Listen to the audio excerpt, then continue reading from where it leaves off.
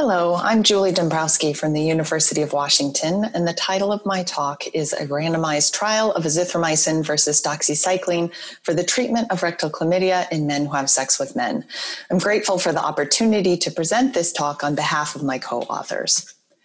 Rectal chlamydia trachomatis, or CT, is the most common bacterial STI in MSM. It is typically asymptomatic and therefore not detected in the absence of asymptomatic screening. It's associated with an estimated twofold risk in HIV acquisition, and if untreated, can lead to symptomatic urethritis in male sex partners. The 2015 STD treatment guidelines recommend either azithromycin or doxycycline for the treatment of rectal CT, but observational studies suggest that doxycycline may be more effective. We completed a randomized, double-blinded, placebo-controlled trial of azithromycin versus doxycycline for the treatment of rectal CT in men who have sex with men. The primary objective of our study was to compare the effectiveness of azithro versus doxy at 4 weeks based on microbiologic cure. The secondary objectives were to compare microbiologic cure at 2 weeks and to assess the effect of lymphogranuloma venereum, or LGV, on microbiologic cure.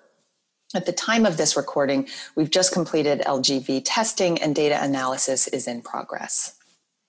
This study was conducted in 2 cities, Seattle and Boston. We recruited MSM who were diagnosed with rectal CT through standard clinical practice. The study also was open to transgender, non-binary, and otherwise not cisgender persons who were assigned male sex at birth. At the time of enrollment, participants repeated a rectal swab for CT-NAT and were randomized 1-to-1 to receive either azithromycin and placebo doxycycline or placebo azithromycin and doxycycline. The first follow-up visit was at 2 weeks, at which time participants repeated a rectal swab for NAT, and an adherence assessment was done based on self-report and, if applicable, returned pill counts. The final study visit was at 4 weeks, at which time participants repeated the rectal swab for NAT.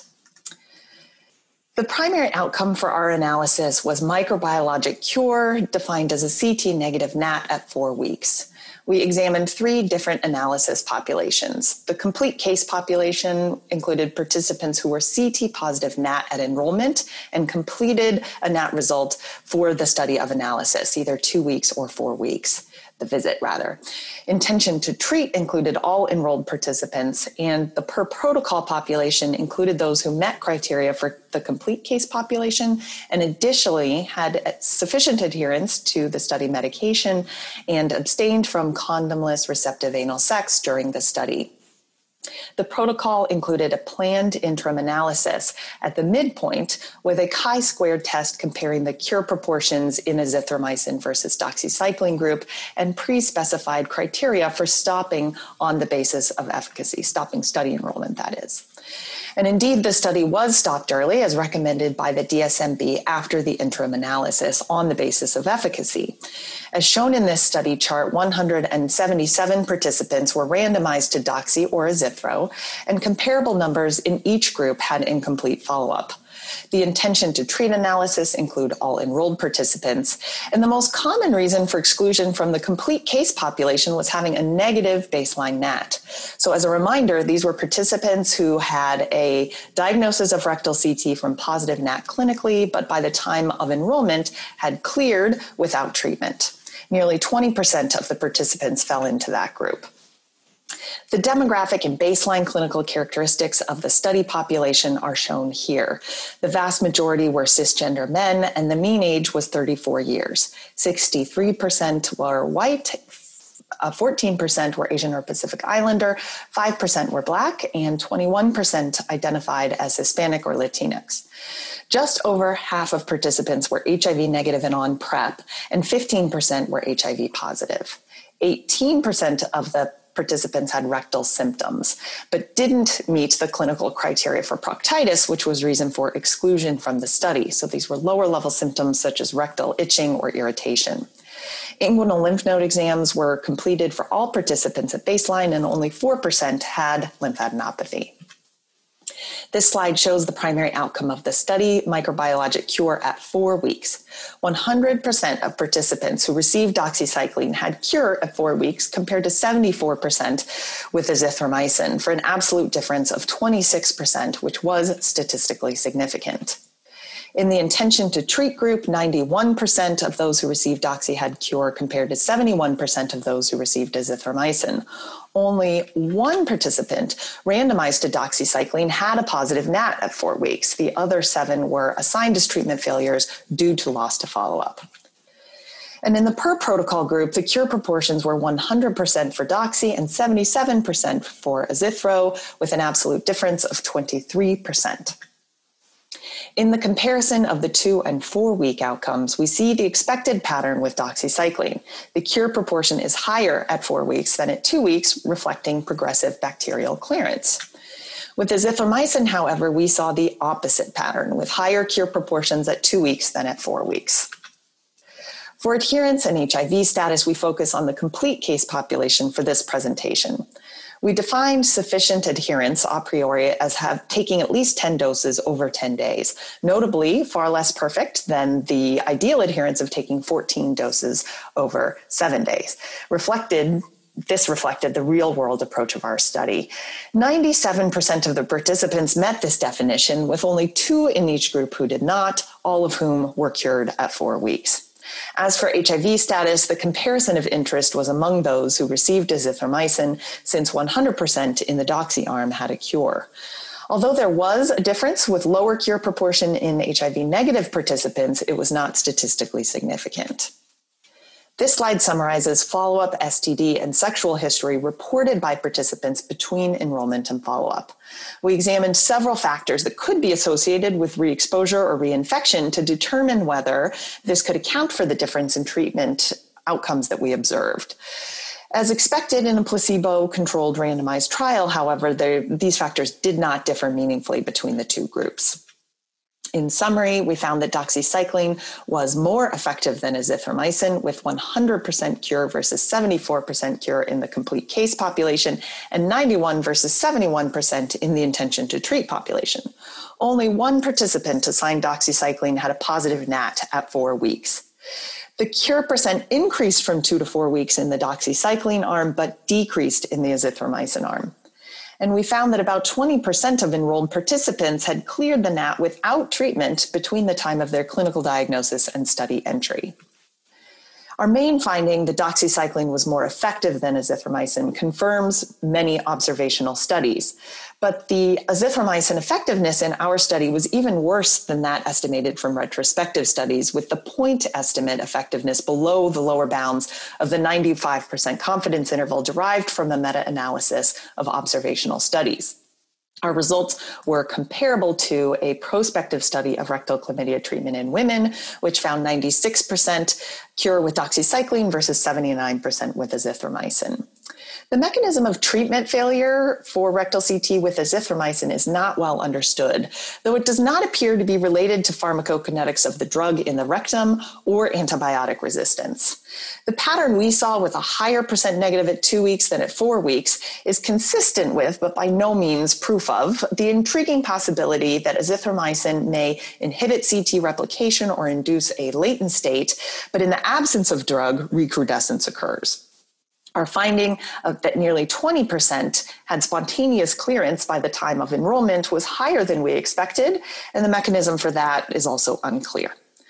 Clinicians are frequently concerned about imperfect adherence to doxycycline, but we designed our study to reflect real-world practice, and it seems unlikely that imperfect adherence would negate the roughly 20 to 25% difference in treatment effectiveness. The key limitations of our study were that we had 2 sites with uncertain representativeness, a cisgender male population almost entirely, and because we studied only 1 azithromycin regimen, our results have uncertain relevance for alternate dosing regimens. In conclusion, a 7-day course of doxycycline is substantially more effective than one-time azithromycin for the treatment of rectal chlamydia in MSM. Azithromycin performed so poorly that even in the context of imperfect real-world use, doxycycline should be the only regimen recommended for treatment of rectal CT. I'd like to acknowledge the many individuals who contributed to the success of this study shown on this slide, including my co-authors, the sponsor, NIAID, and many other individuals who collaborated. Thank you very much. Please join us for the live Q&A session on Thursday, September 24th at 11:30 a.m. I look forward to seeing you then. Good morning. I'm here today to present performance of the BD Max vaginal panel assay compared to treatment for vaginitis and vaginosis. I'd like to thank the other authors on this poster, Kathy Camerata and Dr. Stephanie Taylor at LSU, as well as our BD authors. Just some information on myself. My name is Molly Broach. I'm a medical science liaison as well as a women's health nurse practitioner. My disclosure is that I am a full-time employee of Becton Dickinson and Company located in Sparks, Maryland. To get into the study, the objective of this study was to compare the performance of the BD Max vaginal panel UVE specimen to the clinical diagnosis from the same symptomatic women. So the UVE specimen kit is an FDA-cleared collection kit utilized for collection of the BD Max. The data presented in this poster was a part of a larger study validating a new test that BD is developing. Individuals that satisfied all of the following conditions were considered for enrollment in the study. So they had to be 18 years of age or older, they had to exhibit symptoms of vaginitis or vaginosis, and they had to provide informed consent. So the methods for this study, 4 vaginal swabs were collected per symptomatic patient. There were 5 collection sites, 467 total subjects. As I mentioned, this was a part of a larger study. So for purposes of this presentation, just one BD Max UVE swab is under consideration, and that was tested with the BD Max vaginal panel. The other 3 swabs were used for comparator testing. And in this chart to the right, you can see a breakdown of the collection sites and the total subjects enrolled. So just some information on the BD Max vaginal panel, which was the test that was utilized in this study.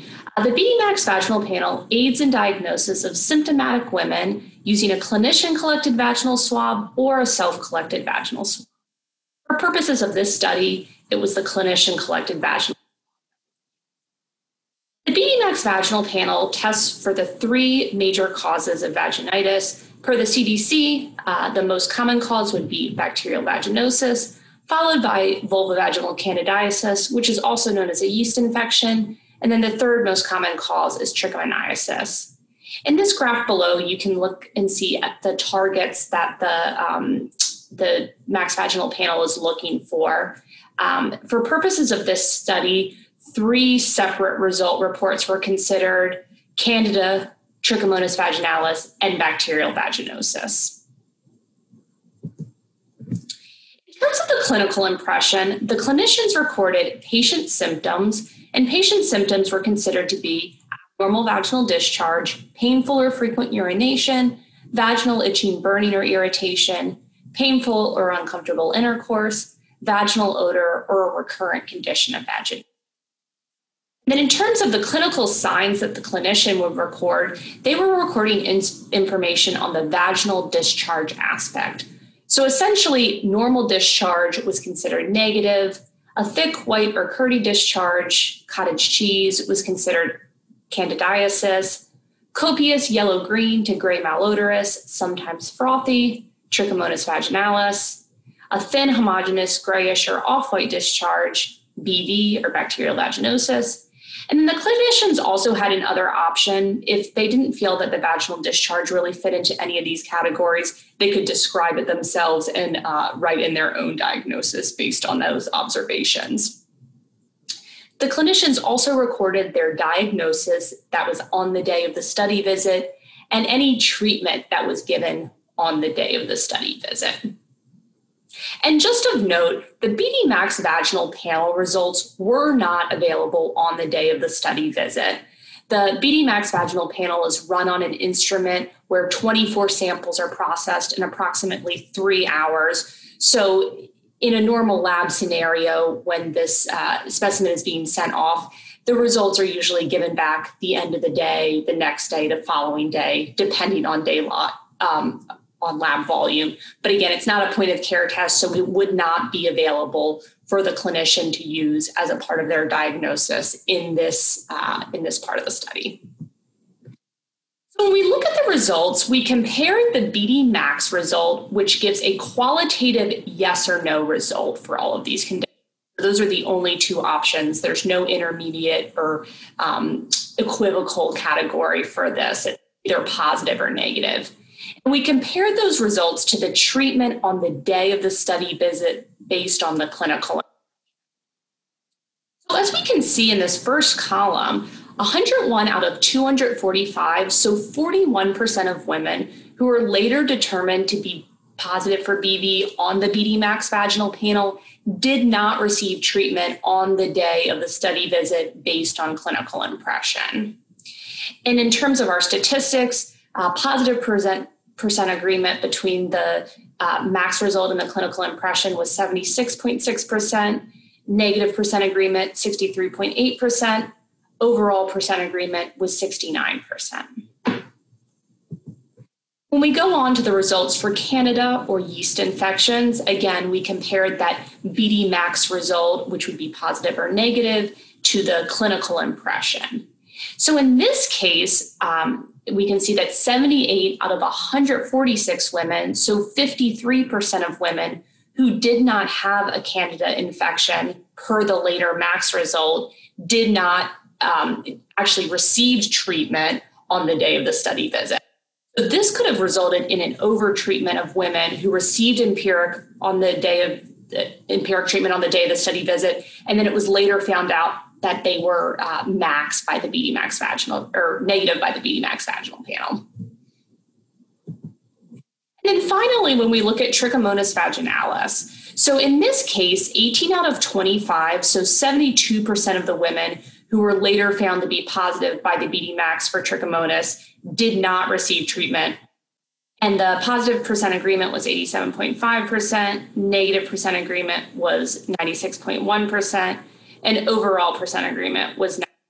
So from these results, it's easy to see that vaginitis is difficult to diagnose just in office based on a condition such as vaginal discharge, because so much of these symptoms overlap, and there's often a case where patients are actually co-infected with more than one of these conditions. So as we can see, in all three of these most common causes of vaginitis, so BV, yeast infections, and trich, all of these women often present with abnormal vaginal discharge. A lot of them will also have pelvic or vulvar discomfort or irritation. Odor accompanies both bacterial vaginosis and TB. Inflammation can be seen in some of these conditions. And when we look at a recent study published by Dr. Gatos from Johns Hopkins, she observed infections of BV, VVC, or TB in 75% of women approaching to the clinic with these symptoms of vaginitis. And among those, a striking amount, 28%, had a co-infection. And in this chart all the way to the right, you can sort of see the overlap of these three conditions. BV is considered the most common cause of vaginitis, and that was also found in this study, but you can see the co-infections as well. So again, symptom overlap and co-infection can result in improper diagnosis and treatment when you only rely on in-office methods such as patient symptom report and an exam of the patient in office. And this can lead to the potential requirement for repeat office visits if another diagnostic isn't run at the first visit in order to properly diagnose that patient. So in conclusion, the BD Max vaginal panel detected a significant number of vaginal infections caused by Trichomonas vaginalis and vaginosis that went undetected and untreated on the day of specimen collection. And on the other hand, some women that were treated for vulvovaginal candidiasis may have been overtreated, as their BD Max vaginal panel result later came back as negative for vulvovaginal candidiasis. And in support of this study, some other data from a recent study from Hillier et al. That enrolled 303 women with vaginitis symptoms at 8 University of Pittsburgh Medical Center affiliated clinics. In that study, it was found that 42% of women having vaginitis symptoms received inappropriate treatment, And women without infections who received empiric treatment were more likely to have recurrent visits within 90 days. So this study, along with the results of this study, show that if a woman doesn't have an infection and is treated for something, this can cause harm to the healthcare system as well. So empiric treatment, which has traditionally been thought as not really causing any issues, it's been shown that this really can lead to recurrent visits, increased burden on the healthcare system. So it's really important to diagnose and treat women correctly based on accurate diagnostic results. And the availability of the BD Max vaginal panel will improve accurate diagnosis of vaginitis and vaginosis and facilitate this targeted treatment by being able to provide a highly sensitive diagnostic tool that can separate out these three causes of vaginitis and direct clinicians to prescribe that appropriate therapy. And with the results coming back usually within 24 to 48 hours, this should be quick enough to not provide that empiric therapy and diagnose correctly based on those results. In terms of my contact information, this is my email and my cell phone number, and I really thank you for your time and attention today. Thanks. Hi, I'm Casey Copen, and I'm a behavioral scientist from the Division of STD Prevention. And today I'm going to talk to you about my project titled Recent Anal Sex Behaviors and Sexual Positioning Preferences Among Men Who Have Sex with Men. This topic really piqued my interest because I wanted to explore the rich sexual behavior data from the ongoing Network Epidemiology of Syphilis Transmission Study, or NEST. Meta-analyses have shown that the probability of HIV acquisition is 13 times higher among MSM who have receptive anal sex compared with those who have only insertive anal sex. Given that MSM account for the majority of primary and secondary syphilis cases in the U.S., there's concern that MSM who practice receptive anal sex may be more likely to present with secondary syphilis. MSM who engage in versatile anal sex behaviors, or those who engage in both receptive and insertive anal sex, increase the risk of both acquiring and transmitting HIV and STI to their partner. Secondly, gonorrhea and chlamydia among MSM can occur in the urethra, pharynx, or rectum, and extragenital STI are often asymptomatic and can be difficult to detect. So for this reason, the CDC screening guidelines recommend testing sexually active MSM at least annually at all three anatomical sites of exposure, regardless of condom use. So why do we care about measuring sexual positioning preferences? Measuring sexual positioning preferences among MSM are important for understanding STI transmission because it's important to get a baseline level of versatility in an MSM population to know who may be more likely to acquire HIV or STI through receptive anal sex and transmit through insertive anal sex. And it's important to understand the level of discordance between preferences and recent sexual behavior. So what proportion of those identifying as bottom, for example, had insertive anal sex? This must be more likely to be at risk for a urethral STI. How does the level of discordance vary by study site? These questions will be addressed in this talk for this specific population of NEST participants. So the aim of the current project was to assess variation in recent anal sex behaviors by sexual positioning preferences among MSM who participated in the NEST study. The NEST study contract was awarded in May 2017 and is ongoing until April 2021. Grantees include Baltimore City Health Department, Ohio State University, and the University of Illinois at Chicago. The primary objective of NEST is to understand how the structure and composition of social and sexual networks of MSM change over time and contribute to the transmission of syphilis. The study population includes MSM age 18 and older who identify as male, report male sex at birth, and reported oral or anal sex with a man in the past 6 months. The goal was to collect data from at least 240 MSM at each site, and I will be discussing results from 2 sites that have already met this target from data collected January 2019 through February 2020, Baltimore, Maryland, and Columbus, Ohio. These men were recruited using respondent-driven sampling methods involving clinician and DIS referral, flyers at community events, and social media advertising. Each participant is followed up every 3 months for up to 2 years. So some of the data elements include a behavioral survey that includes individual demographic and behavioral measures, enumeration of all persons they had sex with in the past 3 months, and the date of last sex with them. And from this list, partner level information is collected from the 3 most recent sex partners that includes demographic characteristics of that partner, frequency of sex by sex act, condom use, and the participant's HIV and STI status and use of PrEP or antiretroviral therapy. So I'm going to be discussing data drawn from the first 3 elements of the survey listed in the top row in blue, and the other important data elements of NEST are shown in gray. So participants were asked what their sexual positioning preference was, and each of the labels was defined within the categories. Top was defined as insertive partner, versatile top defined as usually the insertive partner, sometimes the receptive partner, and so on. NEST captures oral sex, anal sex, rimming, and vaginal sex behaviors with each of the 3 partners in the past 3 months. I created a measure that summarizes anal sex activity across the 3 most recent partners into 4 categories: having both insertive and receptive anal sex, only insertive anal sex, only receptive anal sex, and no anal sex in the past 3 months. So this table shows the demographic characteristics of 407 MSM in Baltimore and 241 in Columbus. The mean age was 30 at each site, but you can see the age range was older in Columbus than in Baltimore. The Baltimore sample of MSM was 71% African American, 18% white, and 9% Hispanic, while the Columbus site was majority white at 65%. You can see the majority of MSM at both sites identified as gay, and about 20% in Baltimore and 16% in Columbus identified as bisexual.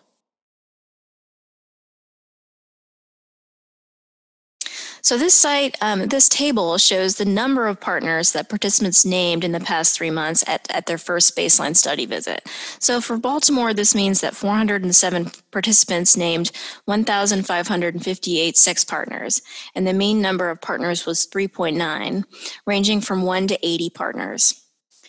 The 241 participants in Columbus named 1,091 partners, and the mean number was 4.6, and here the range was much narrower, with participants naming from 1 to 25 partners.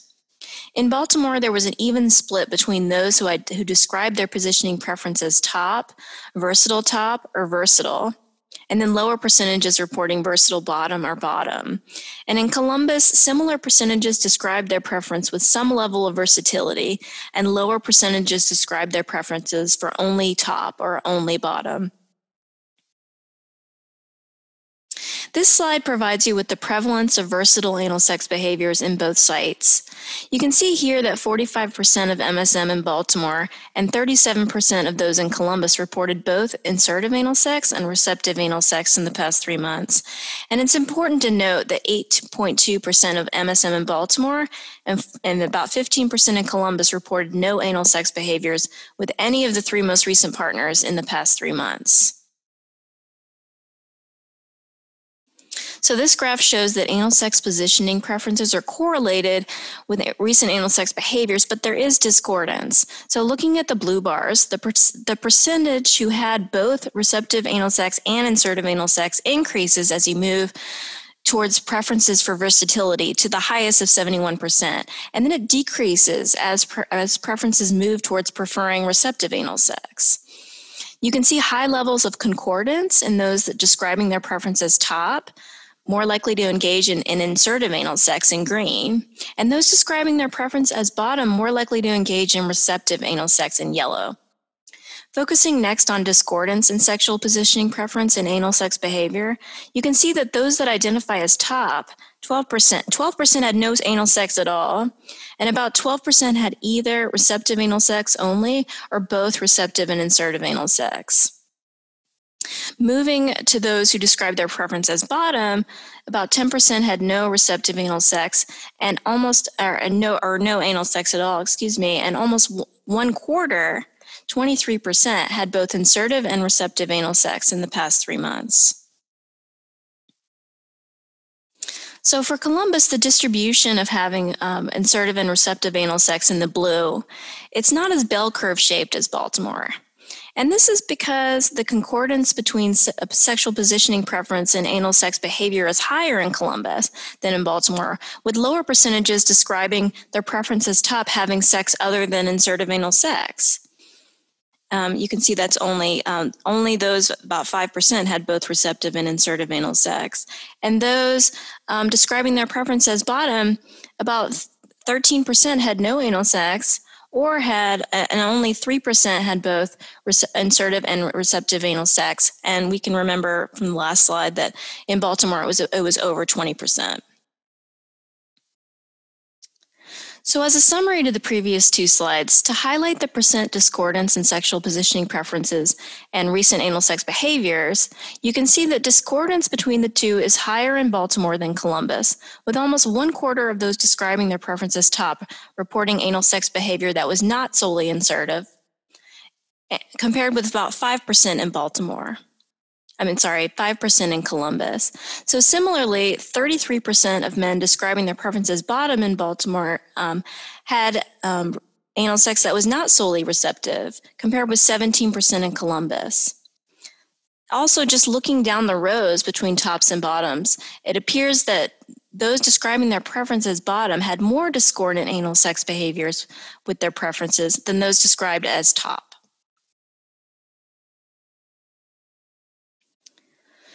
Sexual positioning preferences are correlated with recent anal sex behaviors in this sample of MSM, but we know that there was variation in the types of anal sex behaviors across positioning preference groups. And as we saw, there was variation across sites. For those describing their preference only as top or bottom, it was those described as bottom that had more discordance between their preferences and their behavior.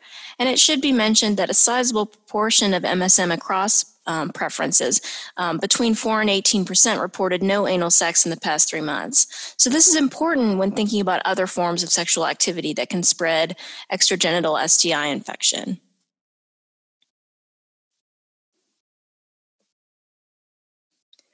So data collected on anal sex behaviors among MSM is important because it helps with interpreting trends and rates of diagnosed STI and identifies gaps in adherence to STI screening guidelines. A measure of sexual positioning preference is one way to collect information about motivations for these behaviors, both within and between sexual partnerships. Future work using NEST can address partner characteristics that can provide contextual information about the choice of sexual position, such as drug use, PrEP status, and app use, and how this contributes to STI and HIV exposure. Thank you. Hello, my name is Karen Wendell. I'm the director of the Denver Prevention Training Center, and today I'm going to be talking to you about the Colorado Sexual Health Service Assessment, service gaps, and technical assistance opportunities.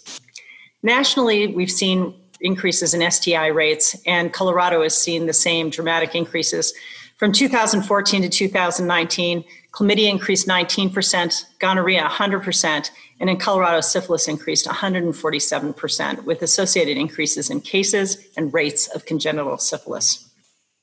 To address this problem, a collaboration was formed between the Colorado Department of Public Health and Environment, which is the state health department, the CDC-funded STI Regional Prevention Training Center, which is the Denver Prevention Training Center for Colorado, and National Coalition of SD Directors, NCSD. The goals of coming together were to define existing STI services in Colorado, identify service gaps, and then develop a comprehensive STI capacity building plan to be conducted by the Colorado Department of Public Health and Environment in collaboration with the Denver Prevention Training Center.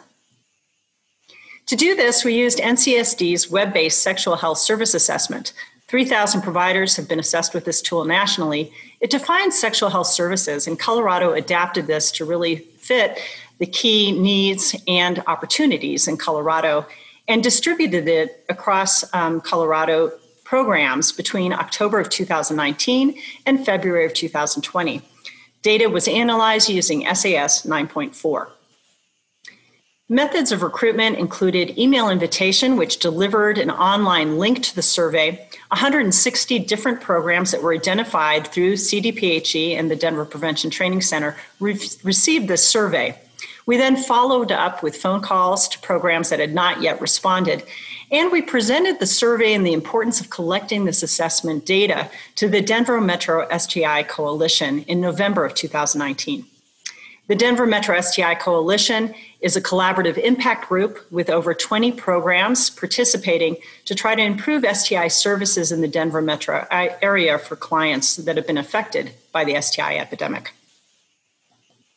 The assessment really asks questions that fall into three different categories: clinical characteristics, services for STI and HIV prevention, and self-identified technical assistance needs. For clinic characteristics, we collected data on clinic type, population served, visit volume, days and hours of operation of the programs, the presence of gender-affirming policies and environments, and funding, billing, and fees that the clinics and programs used to support their services. STI and HIV services were assessed, including sexual history taking, substance abuse assessments, lab services that were available, treatment availability, provision of partner services, and HIV prevention services, including pre-exposure prophylaxis, post-exposure prophylaxis, and the availability of rapid ART. When we assessed technical assistance needs, they fell into primarily three different buckets: protocols for STI and HIV prevention, diagnosis and management, skills development such as wet preparation courses, and clinical updates for both STI and HIV prevention, diagnostics, and management. We surveyed over 160 programs. 86 programs participated and completed the survey and returned it for a 54% response rate. You can see that we had a wide variety of clinics over Colorado State, with the majority of clinics really falling into these three categories: school-based clinics, federally qualified healthcare centers, private practices, and family planning clinics, with a lower amount of local health departments responding. What we identified for access to services was notable for 43% of programs reporting having weekend hours or evening hours. 34% of programs were able to provide services to clients at no fee if needed.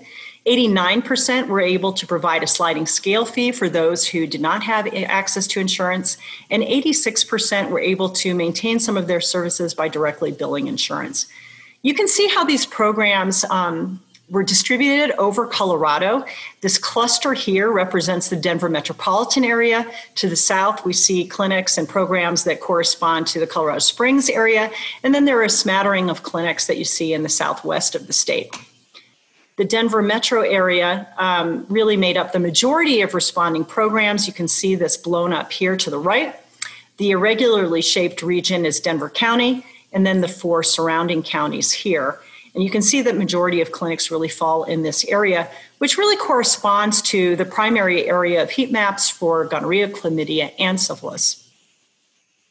To look at affirming care, we assessed multiple different questions, but probably most importantly among them was the ability to collect information for gender identity and sexual orientation, or SOGI data, and we assessed what percentage of different types of clinics were able to collect this data. You can see that the greatest number of clinics really that responded were school-based, FQHC, and private practice, as we already discussed, and they did a tremendous job in collecting SOGI information.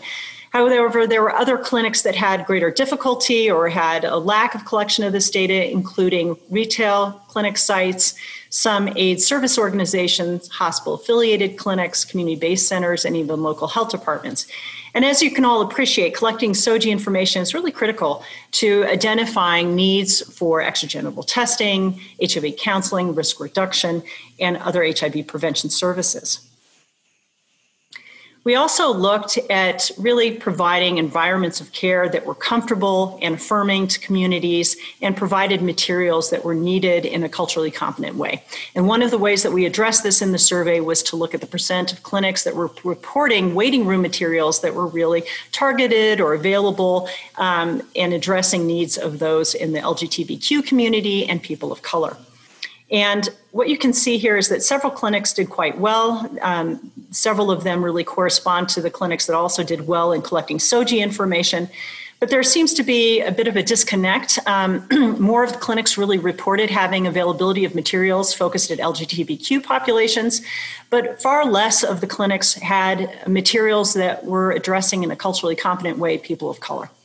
And so you can see in particular clinics that were really needing some capacity building in this regard included retail clinics, local health departments, private practices, and some FQHCs.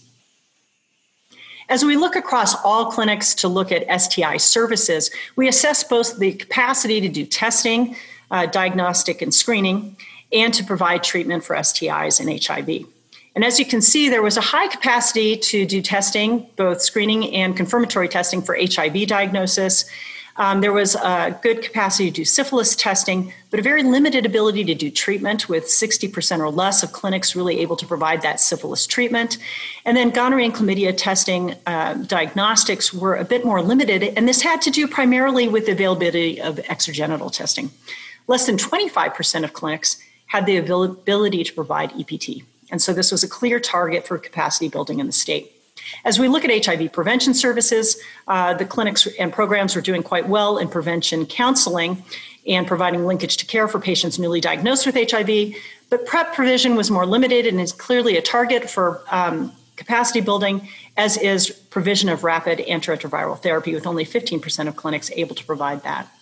Technical assistance requests were collated. 48 training requests were received, 39% for STI protocols for diagnostic and management, 23% for PrEP training.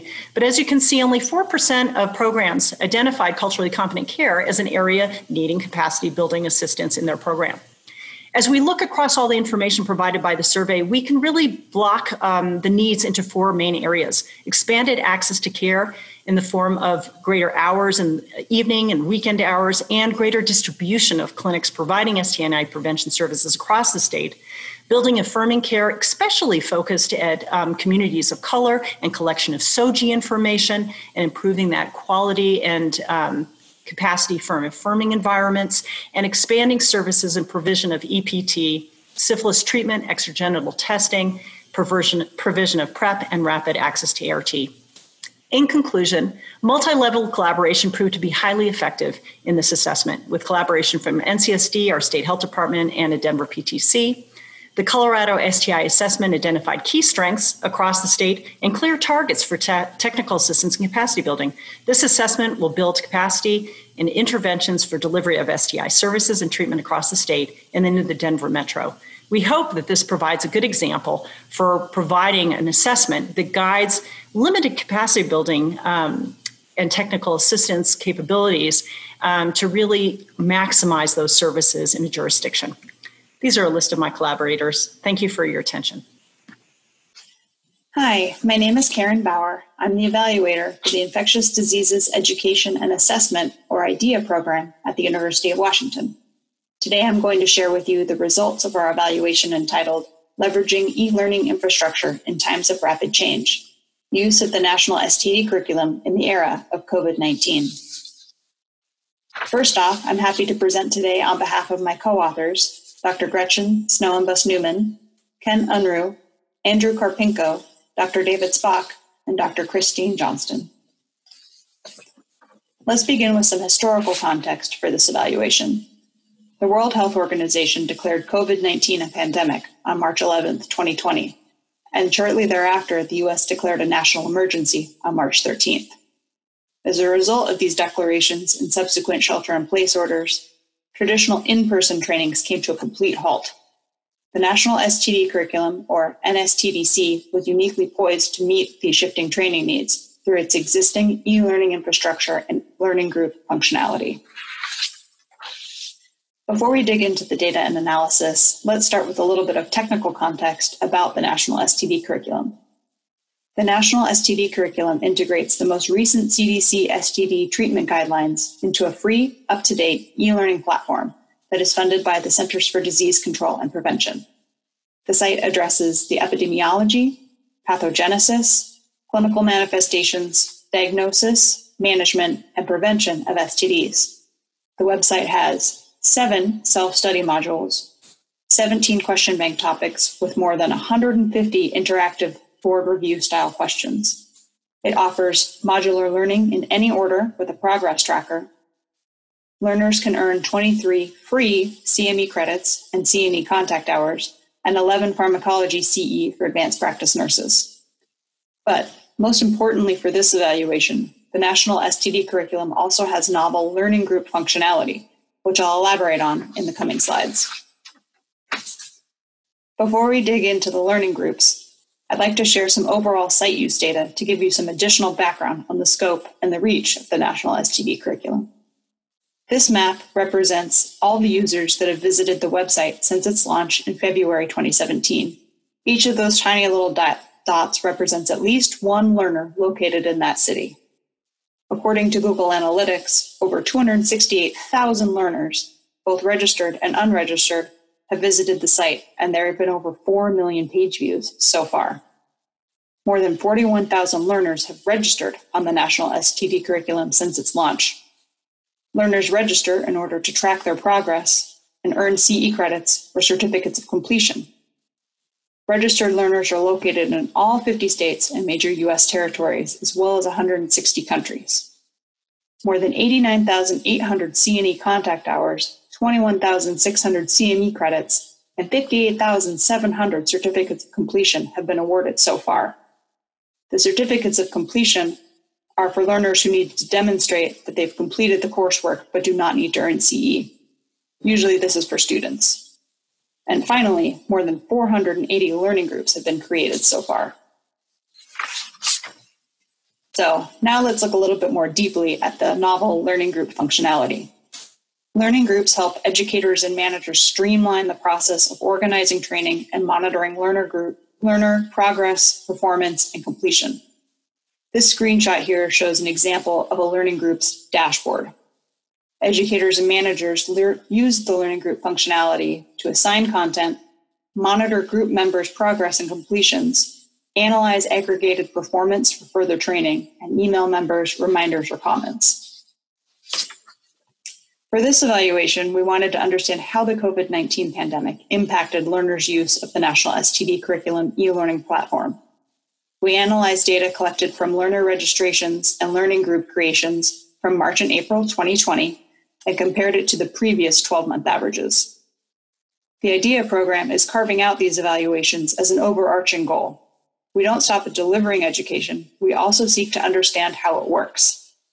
This is the first of many evaluation projects that will contribute to an important body of knowledge about the real impact of e-learning in the infectious disease domain. Before we dig into the data, here's a high-level summary of the results of our evaluation.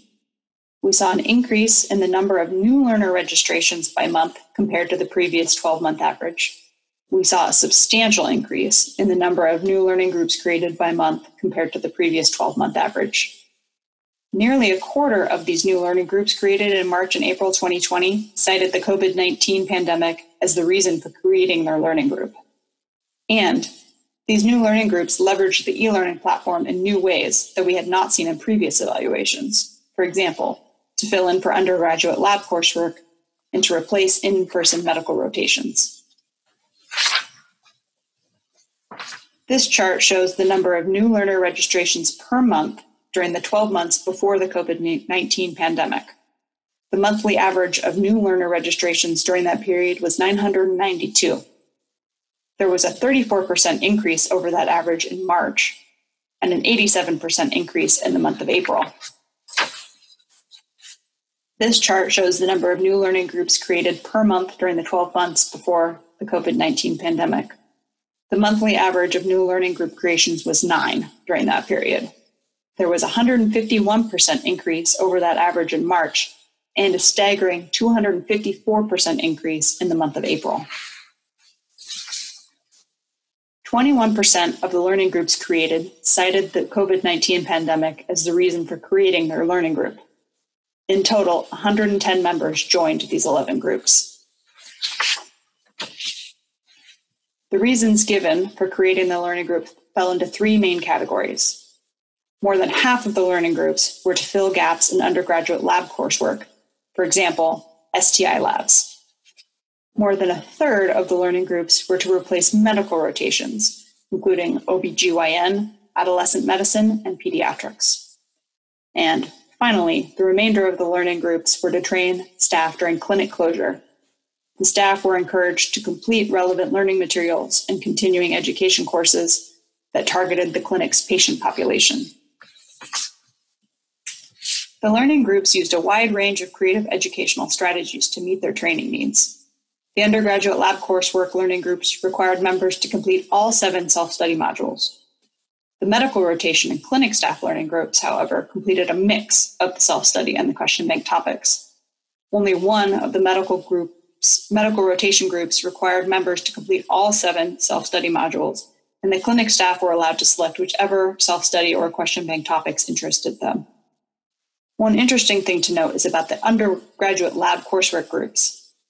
The use of learning groups at the undergraduate level represented a new demand compared to the previous 12 months, in which undergraduate level groups represented the smallest portion, or only 10% of all learning groups on the national STD curriculum. The data from that evaluation is being presented at this conference as well in a poster entitled Using National STD Curriculum Learning Groups to Meet Training Needs. So, in conclusion, the increased use of the national STD curriculum during the COVID-19 pandemic demonstrates the importance of having these types of e-learning platforms ready when training needs rapidly change. Also, the underlying infrastructure of the national STD curriculum enabled quick scale-up and creation of learning groups to meet highly dynamic learning and instructional needs in varying settings. Finally, as I mentioned before, stay tuned for more evidence-based, data-driven evaluation on the science of e-learning and infectious diseases as we work to contribute to the growing body of knowledge about the real impact of e-learning in the infectious disease domain. Thank you very much for your time today. Visit the National STD curriculum at www.std.uw.edu. And please feel free to reach out to me if you have any questions. Thank you. Hi, I'm Roxanne Karani from the University of Washington, and today I'll be speaking with you about decreases in reported STI cases in King County, Washington during the time of COVID. The Seattle area was home to the first reported case of coronavirus in the United States towards the end of January. This was followed in the end of February by the first recognized death from COVID-19 in King County.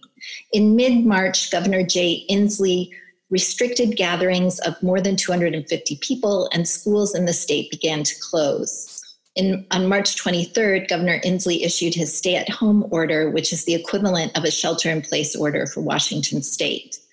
This slide shows coronavirus cases over time in King County, as well as the timeline that I just walked through along the bottom of the slide. We have entered a phase 1.5 reopening in King County, which started at the beginning of June. Also, during the shelter-in-place order, the sexual health clinic reduced or halted screening visits for patients and then resumed most of those services just before the county started reopening. Our research questions for this presentation are, did trends in gonorrhea and syphilis decline concurrent with social distancing guidelines? And to what extent did decreased availability and or utilization of STI services contribute to the declines that we may see? We looked specifically at urethral gonorrhea among men because it may be an indicator of sexual behavior changes, because urethral gonorrhea is often experienced with symptoms, and we would expect that men with urethral gonorrhea will seek care. In contrast, we looked at non-primary, non-secondary syphilis to get at screening changes because by definition, non-primary, non-secondary syphilis is asymptomatic. Our methods include our data sources, which were STD surveillance data for the county for 2018 and through 2020, our sexual health clinic EMR data for the same period. We looked at gonorrhea, urethral gonorrhea among men, early syphilis, and non-primary, non-secondary syphilis in our surveillance data. Again, we looked at urethral gonorrhea among men because it's experienced with symptoms for the most part, and non-primary, non-secondary syphilis because it is asymptomatic. We look at 3 time periods for 2020. Period 1 is the pre-lockdown phase before the stay-at-home order. Period 2 is the stay-at-home order, and period 3 is the reopening of the county. We looked at types and number of sexual health clinic visits. We looked at treatment for gonorrhea with ceftriaxone versus cefixime, and we looked at mean weekly case counts for surveillance data. We compared comparable periods for 2019 and 2020, and in 2020, we compared periods 1, 2, and 3. Our analyses were primarily descriptive, although we used Poisson regression with robust standard errors to compare outcomes across the periods 1, 2, and 3 in 2020. These are some abbreviations that I'll include in my talk, including Sexual Health Clinic, SHC, and NPNS for non-primary, non-secondary syphilis. Here are our Sexual Health Clinic results. This slide shows total visits from January through July for both 2019 and 2020. The vertical dotted blue lines show the bounds of the periods for lockdown, pre-lockdown, stay-at-home, and reopening. The green line shows visits in 2019, and the blue line is visits in 2020.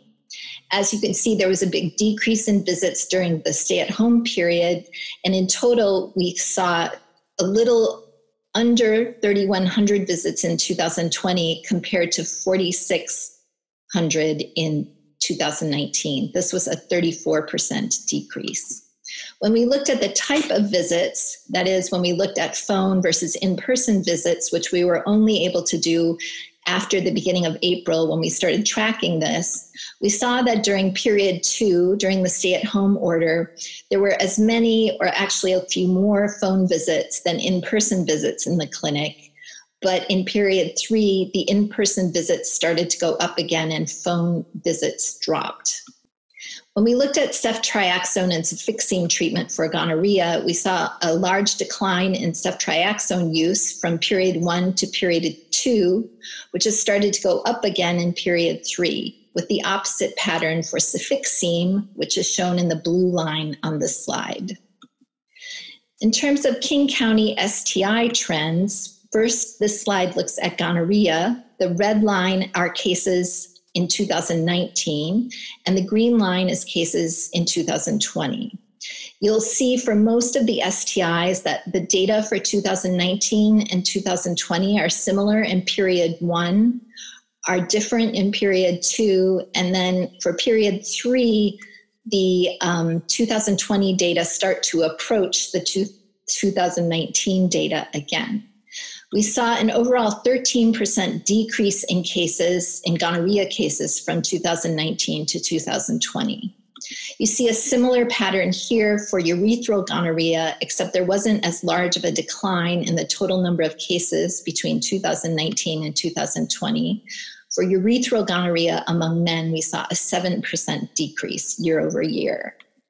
For early syphilis, again, you see the same pattern of a larger drop during period 2.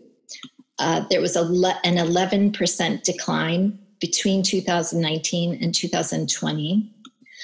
Non-primary, non-secondary syphilis has a somewhat different pattern in that while cases declined during period 2, they also stay low in period 3. And we did see that non-primary, non-secondary syphilis had the largest decrease from 2019 to 2020, a 34% decrease. When we looked at the time periods, that is when we looked at mean case counts for 2020 for periods 1, 2, and 3, we saw that while total gonorrhea cases fell during period 2, they started to increase in period 3. In contrast, for urethral gonorrhea, cases fell in period 2 and remained lower in period 3. The difference between periods 1 and 2 and 1 and 3 was statistically significant for gonorrhea, and for periods 1 and 2 for urethral gonorrhea, it was significant. Notably, for early syphilis, mean weekly syphilis cases have returned to pre-lockdown or period 1 levels in period 3. However, for non-primary, non-secondary cases, cases fell in period 2 and remained at the same level in period 3, likely indicating that screening levels have not reached pre-lockdown levels in King County. The significance tests show no difference from period 1 to 2 or 1 to 3 for early syphilis, but significant differences for both comparisons for non-primary, non-secondary syphilis. In summary, compared to January through July 2019, in 2020, sexual health clinic visits declined by 34%. Sexual health clinic treatment with ceftriaxone decreased substantially while treatment with cefixime increased. Gonorrhea and early syphilis cases in King County were 12% lower in 2020, and non-primary, non-secondary syphilis cases were 30% lower during this time. The number of early syphilis cases that we saw before and after the lockdown in 2020 was similar, indicating that things are going back to normal to some extent. There are some limitations to this analysis. We're missing some data. We're missing any undiagnosed cases that are missed because of a lack of screening. And patients who are not tested but are presumptively treated will not be reported and so not counted. We cannot measure decreased STI services in other clinical settings. And although we normally collect quite a lot of sexual behavior data through our partner services interviews, that's become difficult because of the decreased number of partner services interviews we're able to do during COVID. In conclusion, symptomatic STIs in King County declined, likely reflecting some changes in sexual behavior.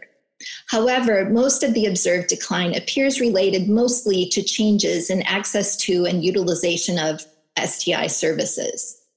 Reduced clinical services may actually result in increased STI transmission as we go forward.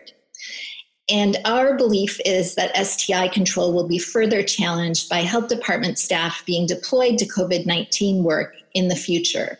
And so I've included this picture at the bottom of the slide to indicate how most of us feel running uphill in hot, dry weather at this time.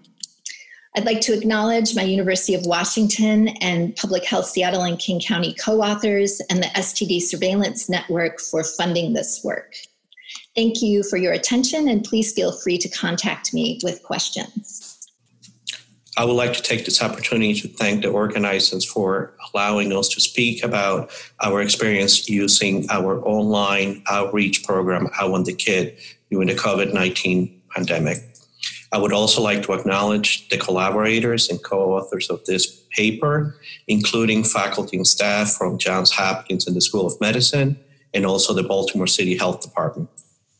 I Want the Kid was started in 2004 with females participants only. Since then, we have expanded the program to allow for testing of more sample types, including extragenital samples. We provide free STI testing kits to residents from Baltimore City, the state of Maryland, Washington, D.C., Alaska, and we also have a small program where we allow high school students from the Howard County to order an STI testing kit to be delivered directly to the nurse's office. All samples are tested for chlamydia and gonorrhea, and recently we started testing all vaginal samples for trichomonas. Consistent with the goals of ending the HIV epidemic, we are now offering residents of Baltimore City the opportunity to order HIV home testing kits so that they can collect samples and do the testing at home. One thing to note is that we do not receive any kind of results regarding HIV testing at home using this program. Participants can go to iwanthekit.org and follow the simple steps outlined here to order a kit. The kit will be delivered to their home. They will collect the samples at home, mail the samples back to the lab where they will be tested for STIs, and the results will be uploaded to a secure website where participants can go and gather the results. If the results are positive, the participants also select a clinic where they can go to get treated. The privacy of participants is important to us, and so all STI testing kits are mailed in a discrete packaging, the picture that you can see to the left, All kits include all the necessary supplies that the participants need to collect samples, including swabs, information as to how to collect the sample, and also a prepaid cardboard envelopes where participants can return the samples once they have collected them. Due to the COVID-19 pandemic, I Want the Kid was forced to shut down on March 16, and then we reopened on April 6th to be able to allow participants or clients going to the Baltimore City Health Department to be referred to us for testing, because the Baltimore City Health Department at that point, the clinics were closed. And so with that, the objective of this project was to test the feasibility of using I Want the Kid as a replacement for in-person visits for those patients that were supposed to be going to the Baltimore City Health Department. And we also wanted to use this opportunity to describe any changes in users for I Want the Kid, those changes such as gender, race, sexuality. And in order to do this, we use historical data pre-COVID, and then we compare that to data that was collected during the COVID-19 pandemic. In order to do this, we, in collaborations with our partners at the Baltimore City Health Department, develop a workflow to allow for participants going to the clinic to be referred for testing through I Want the Kid, and they follow the same protocol as any participant with I Want the Kid in terms of signing up for a kit, collecting the samples at home, and then sending the samples to the lab to be tested. After that, the patients receive the results, and they either call the clinic for follow-up or a clinician reach out to the patient so that they can be treated. So in terms of results, what we noticed was that we have seen an increase in the number of kits that have been ordered compared to data from the pre-COVID-19 era, when there was only 133 orders per month. But we have seen that in April, May, and June, we have seen a significant increase in the number of kits that have been ordered, including 396 kits in June, associated with almost a 300% increase in the number of orders that we have received. Another important thing to know is that we have seen an increase in the number of orders from residents in Baltimore City. Pre-COVID, only 22% of the total orders that we received were from residents in Baltimore City. However, during COVID, that number has increased to 54%. Consistent with the changes that I talked about before, we have also seen an increase in the number of OraQuick HIV home testing kits that have been ordered to I Want the Kid. When we first initially started the program in January of 2020, the number of kits that were ordered was relatively low at about 26 kits per month. But we have seen that the number of kits that is being ordered through I Want the Kid continue to increase throughout the month, including in June, where we saw a 565% increase in the number of kits that were ordered. Another change that we noticed was the change in gender identity pre-COVID compared to COVID. If we look at the numbers from September 2019 to February 2020, the majority of participants identified themselves as female.